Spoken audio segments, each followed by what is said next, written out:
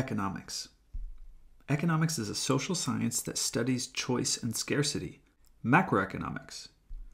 This is the study of the economy as a whole, looking at aggregate measurements like GDP, inflation, unemployment, and fiscal and monetary policy. It's kind of zoomed out. Microeconomics. This is zoomed in. We're studying individual firms and markets and behaviors. Things like a monopoly or one farmer. Scarcity. We have unlimited wants and desires, but limited resources. Two big ones here are money and time. We don't have enough of both. 4 factors of production. Land, labor, capital, entrepreneurship. LLCE. Entrepreneurship, this is like business smarts. Think about Steve Jobs or Elon Musk or Oprah.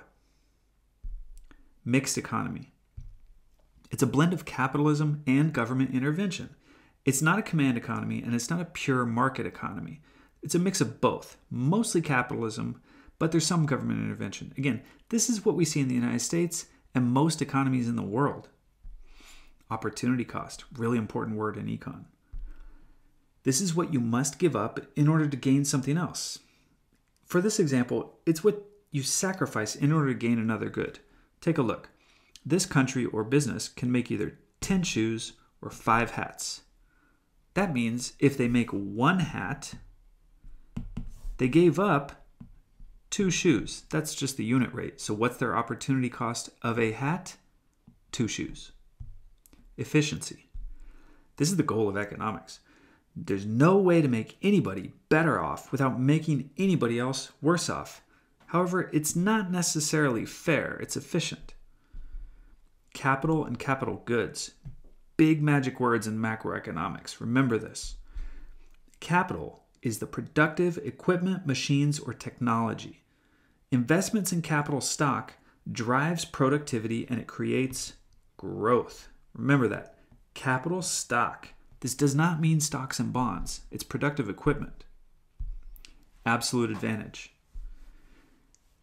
You are capable of producing more, but it doesn't really tell you anything about specialization or trade. It's really not that interesting. It just means you got a bigger population or bigger economy. Comparative advantage, on the other hand, is really interesting. This is when you have the ability to produce something at a lower cost. Look here, country A and country B. Country A can produce a car, but they have to give up 5 bikes to do so. Country B, on the other hand, they got to give up 10 bikes. So who has the lower opportunity cost?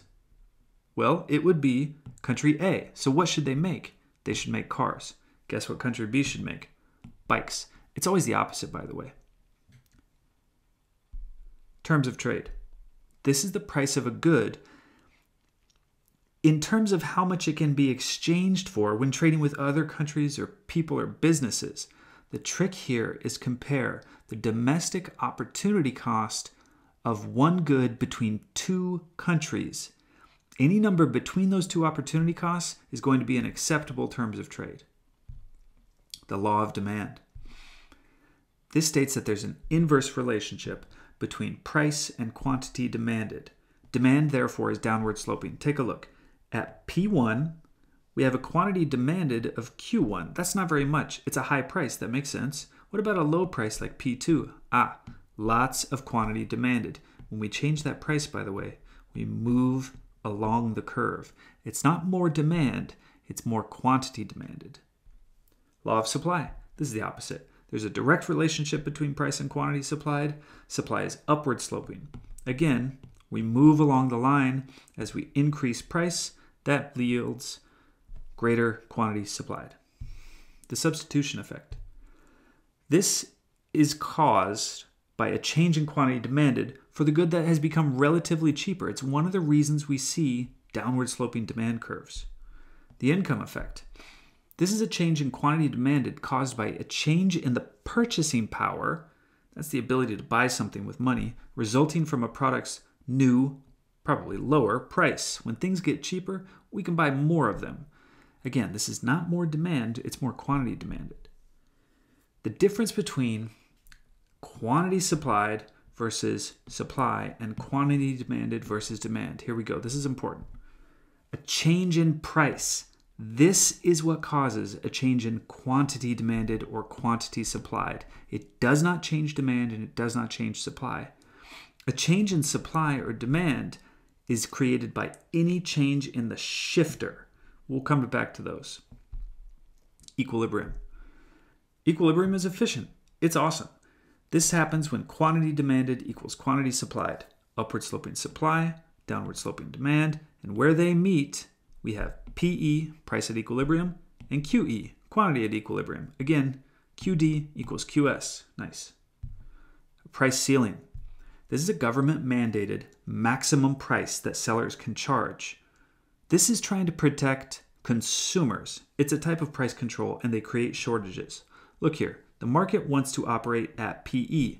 Can it? No. The highest price they're allowed to charge is PC. And at PC, we see not much quantity supplied, that's QS, but a lot of quantity demanded, that's QD. This creates a shortage. What's it look like in a store? Lots of customers, but they're totally sold out of this stuff. Price floor, this is the opposite. This is a government-mandated minimum price that sellers can charge. It's a type of price control, and this is trying to protect producers. These create surpluses. Again, the market wants to work at PE. Can it? No. The lowest price they can charge is P sub F. This creates a surplus where quantity supplied is way bigger than quantity demanded. That distance there is your surplus. What's the store look like? Lots of goods, full shelves, no customers. The price is too high. A surplus. Again, quantity supplied bigger than quantity demanded. Anytime price is above equilibrium, you should have a surplus. Again, often caused by price floors. Look here. PE is what the market wants to charge. Well, what if this corn producer tries to charge P1? They're going to see a surplus. That price is too high. QS, much bigger than QD. Shortage, opposite. QD, bigger than QS. Price is below equilibrium level. If this corn farmer charges a really low price, what's going to happen to them? Well, they're immediately going to sell out of their good, and they're going to have a massive shortage, which basically tells them, hey, I should increase the price. We'll move back up along these curves, both the demand curve and supply curve, till we get back to equilibrium. The law of diminishing marginal utility. This states that eventually all goods produce less and less satisfaction with added consumption. Think about the last bag of chips you ate. Eventually, those chips don't taste very good. You start to get kind of sick. The 5 shifters of demand and the 5 shifters of supply. You gotta know these. Here they are. For demand, the price of related goods. This is complements and substitutes. Complements you consume together. Substitutes take the place of each other. Change in income. If you have more money, you're going to be buying more of a normal good. However, if you have more money, you're going to probably stop buying the inferior goods. You'll prefer the normal goods. Changes in tastes and preferences. This is often affected by things like advertising. Change in expectations. Tricky one. It's all about the future price. If you think the good that you want to buy is going to be more expensive in the future, well, you want to buy it today. You're going to demand more today, and we're always graphing today. Number of consumers. This is the population. More people, more demand. The shifters of supply. Input prices. Big ones here would be oil, electricity, and wages. That's the price of labor. The price of related goods, substitutes in production. It can be a little confusing. Here's a great example. You run a factory that makes basketballs, but you hear soccer balls can actually charge a higher price. What would you prefer to make? Well, you're going to prefer to start making the soccer balls. You can easily switch your factory over to that. So you'll supply less basketballs and more soccer balls. Technology means you can make more of a good for the same cost as before. That's an outward shift of supply. Change in expectation, similar to above. If you think you can sell the good for more in the future, will you sell more or less today? Well, you're going to supply less today. You'll wait until the future, then you'll supply more. Number of producers, that's just more factories or firms opening up in your industry. Double shifts. One of the trickiest things in the whole unit. I'll show you a quick example.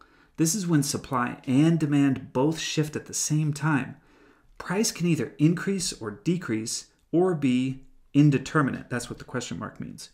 Quantity could increase or decrease or be Indeterminate. It depends on the size of the shifts. Here in the market for coffee, let's say consumers find themselves with a lot more income. That's a huge shift of demand. We'll call that D2, big shift of demand. On the other hand, there was a little bit better weather for coffee producers, but only a little bit. So notice we've got a kind of a small increase in supply. Call that S2. Both of them are shifting out. Now, when this happens, what happens to price at equilibrium? What happens to quantity at equilibrium? We want to look at this point here. That's our new equilibrium. And at it, we see a much higher price because both of them have increased, although the supply, which actually pushed down a little bit on price, didn't have nearly the same effect as the demand curve. So what happened to quantity? Increase in quantity, increase in price. But what if this was the opposite? What if it was a huge supply shift and a small demand shift?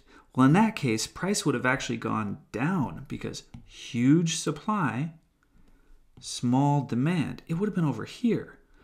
What happens in both, though? Quantity is definitely increasing. So we can guarantee quantity will increase. We're not so sure about price. Price is indeterminate, but quantity will increase. Okay, that's it, guys. Thanks for watching.